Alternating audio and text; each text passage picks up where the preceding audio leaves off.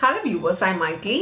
இன்னைக்கு 10th science second lesson optics ல solve problem number 1 நம்ம இந்த வீடியோல பார்க்க போறோம். Page number 28 ல இருக்குது.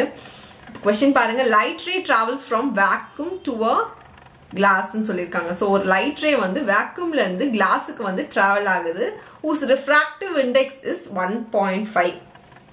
So refractive index என்ன கொடுத்திருக்காங்கன்னா 1.5. இப்ப பாருங்க vacuum இது இங்க இருந்து பாத்தீங்கன்னா வந்து light ray வந்து glassக்கு travel ஆகுது. So இப்படி வந்து இது travel ஆகுது இல்லையா?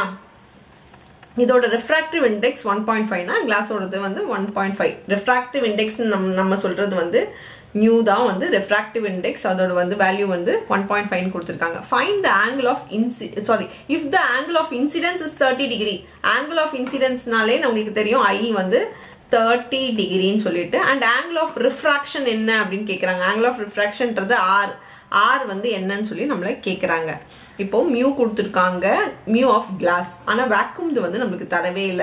இந்த I r லாம் வருதுன்னா ஒரே ஃபார்முலா மட்டும் தான் இருக்கு, அது ஸ்னெல்ஸ் லாவோட ஃபார்முலா.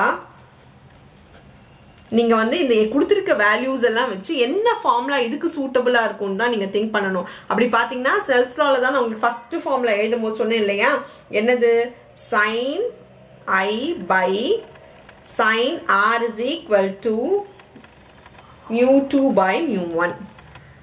இப்போ இது mu2 எடுத்துக்கலாம், ஏன்னா வந்து இப்போ mu1 என்னவா இருக்கும் அப்படின்னு நீங்க செக் பண்ணீங்கன்னா கொடுக்கவே இல்லை, வேக்யூம் பத்தி கொடுக்கவே இல்லை.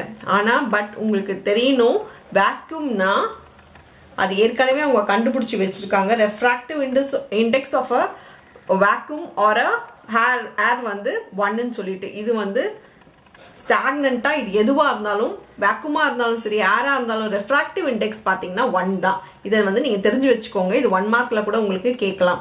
இப்போ mu2 தெரியும், mu1 தெரியும், sin I ஓட வேல்யூ தெரியும், எல்லாத்தையும் வந்து ஃபார்முலால சப்ஸ்டிட்யூட் பண்ணிடுங்க. இப்போ sin I பாத்தீங்கன்னா sin 30, I இருக்கட்ல நான் 30 போட்டிருக்கேன். sin r தெரியாது, அதனால r னே போட்டுக்கிறேன். mu2 பாத்தீங்கன்னா 1.5 by 1. இது கேன்சல் பண்ணா இது 1.5 தான் இருக்கும், அதனால அப்படியே விட்டுடலாம். இப்போ sin 30 பாத்தீங்கன்னா உங்களுக்கு 1/2. ஆனா அதுக்கு முன்னாடி நீங்க கிராஸ் மல்டிப்ளை பண்ணிக்கோங்க. இது 1 இருக்கு, 1 into any number will be 1 தான். அப்போ sin 30 equal to 1.5 into sin r ன்னு இருக்குமா, இது வந்து 1/2.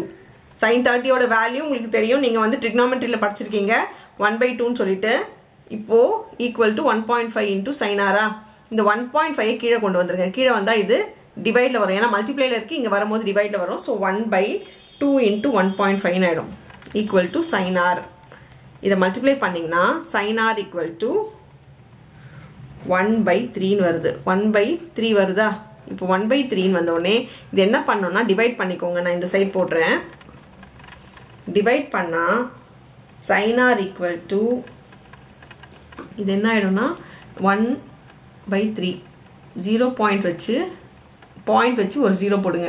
3 3s are 9, திரும்பி 1 வருமா, திரும்பி 0 போட்டீங்கன்னா 3 3s are 9, அந்த மாதிரி போயிட்டே இருக்கும். 0 0 9 9 வந்துட்டே அப்படின்னா 0.33 போயிட்டே இருக்கும். இது வந்து 0.333 போயிட்டே இருக்கு.